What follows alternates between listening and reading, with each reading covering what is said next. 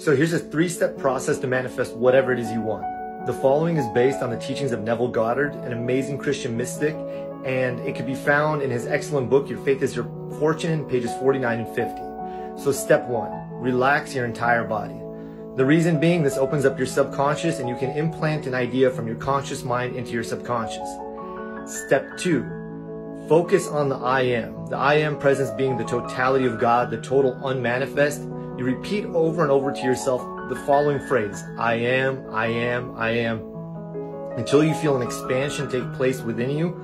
And then from that moment, you know that you're ready to take this unmanifest and put it into the manifest, to manifest something with it. So you're taking this unmanifest and putting it into form. And step 3, have a clear image of what it is you want, see the end result of it, and feel the feelings as if you have it right now. And that locks it in, and you got it.